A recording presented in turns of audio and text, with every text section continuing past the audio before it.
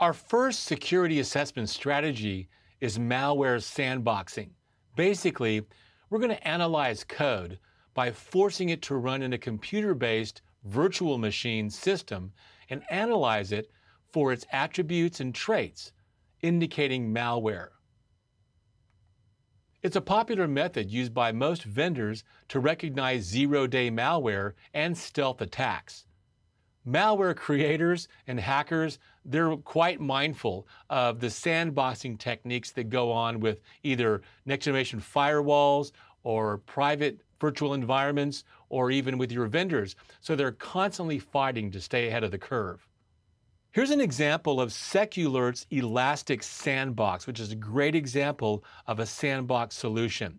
Let's go through the steps here together. First, customers, partners, vendors, and the malware experts at Seculert, they're going to upload suspicious executables to the Elastic Sandbox. They use an online platform or API. Second, in the Elastic Sandbox, Seculert studies the behavior of the code, including network communications, metadata in the network traffic, and host runtime modifications. In step 3, you can tune the sandbox by setting the execution time and region to approximate geographic targeted attacks.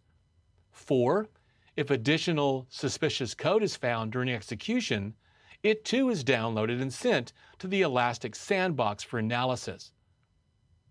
In step 5, Seculert uses big data analytics to process all of the information collected and determine whether or not the code is malicious. If the software recognizes a known malware profile, it will update its customers from the cloud and its partners immediately through an online dashboard and the Seculert API, which communicates directly with customers' proxies and firewalls to further block known threats. In step 6, if the executable's behavior is not known, but it's conclusively identified as malware, then a profile is defined. Seculert immediately notifies customers and partners through the dashboard and API. In addition, the new malware profile becomes an important learning set for Seculert's machine learning algorithm and traffic log analysis. In step 7, if the malware is determined to be a botnet, the data is also passed on to the botnet interception module, which monitors traffic and identifies users and IP addresses. Realize this Seculert solution is much like many other solutions out there. FireEye, Trend Micro, Palo Alto with its wildfire service, Cisco with its advanced malware protection for networks, part of the Firepower acquisition. Take a look at this diagram. This is sandboxing as part of a larger solution from Symantec. So you can see on the left-hand side we have the proxy SMG looking at different files, for example, jar files, exe files, with its built-in web and mail threat protection, and that gets passed on to the content analysis from Symantec. Hash reputation, dual anti-malware, antivirus, using Symantec, Sophos, or McAfee. Also predictive file analysis and dynamic sandboxing. Bottom line, Symantec uses multi-layer threat inspection, detection, and sandboxing. Let's look at memory dumps and runtime debugging. Runtime debuggers help vendors and application developers locate and fix bugs and security holes in programs. It allows developers to write secure code and enable system admins to customize the permissions granted to code to better protect resources. For example, the .NET framework offers useful classes and services that facilitate crypto systems and role-based security. Many developers will use Unified Modeling Language, UML tools, to reverse engineer memory dumps and debugs. Another great tool is Process Monitor from Windows, and Procmon has really evolved and has been evolving with some great improvements, advanced filters, and additional methods. Now, once you download and run the procmon.exe tool, it'll immediately start capturing file system, registry, and process and thread activities. Process Monitor has some powerful monitoring and filtering capabilities. It can get more data captured for operation input and output parameters. Non-destructive filters that allow you to set filters without losing any data. You can also capture thread stacks for each operation, so it makes it possible to find the root cause of operations.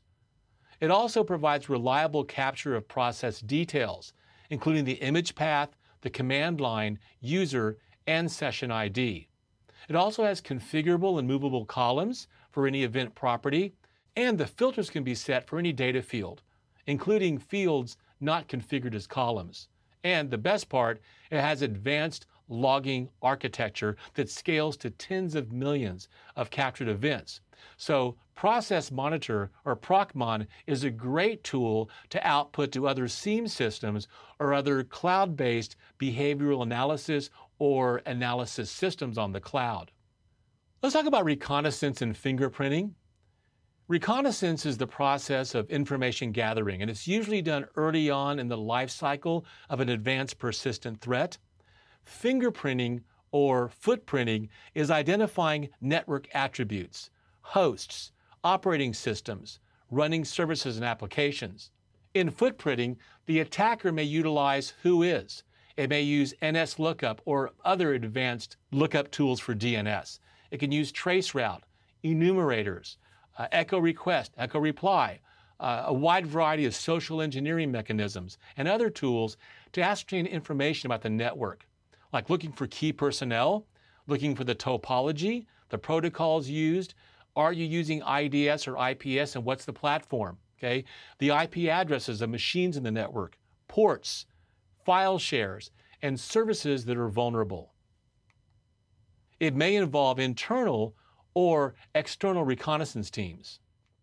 In fingerprinting, the attacker will direct specially crafted packets at the target, which will elicit a signature response from the device. The response will tell the attacker what OS, what service, what version, and more. As a result, the attacker is able to fine-tune their assault. Reconnaissance and fingerprinting can be active or passive. When the fingerprinting is passive, the attacker is monitoring for traffic that's occurring between the device and other nodes. When it's active fingerprinting, the attacker is sending uniquely constructed packets to the device and monitoring the response. And there's numerous free and commercial tools out there. Fingerprinting can be countermeasured by using scrubbers, which will normalize packets, remove unique identifying traits that the attacker is seeing.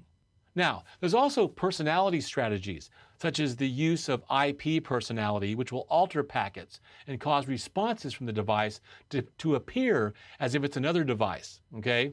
Additionally, firewalls can be deployed to block traffic with abnormal combinations of IPs and ports.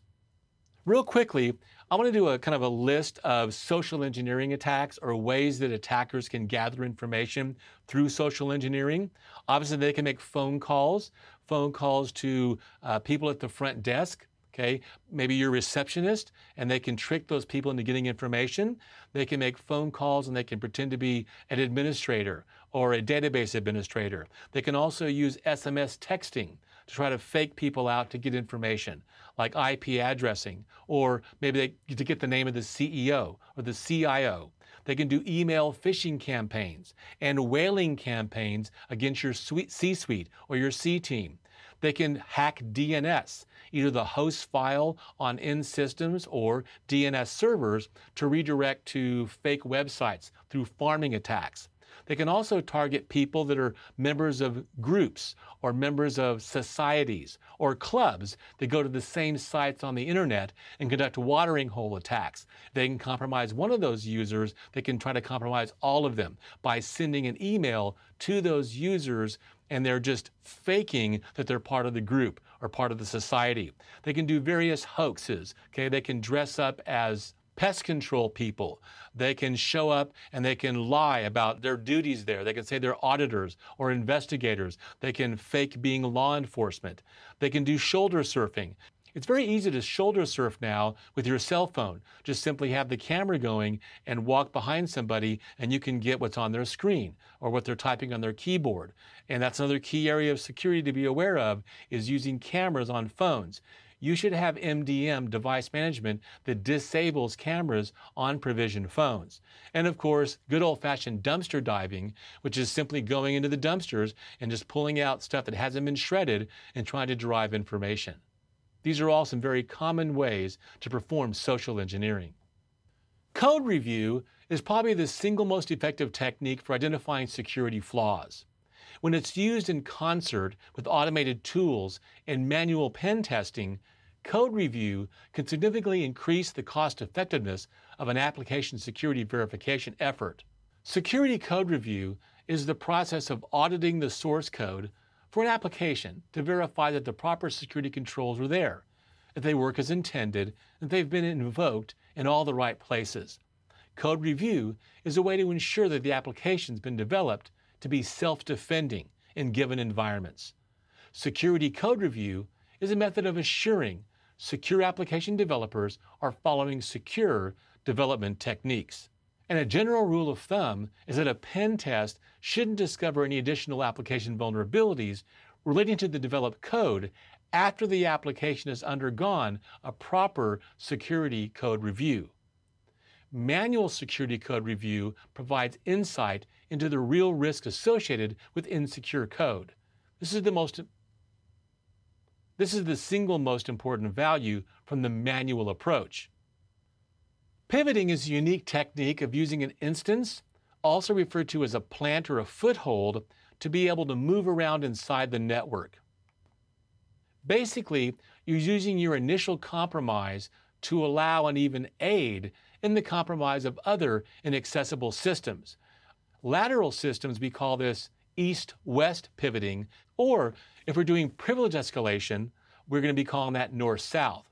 So in a certain scenario, we could use this for routing traffic from a normally non-routable network onto a routed network.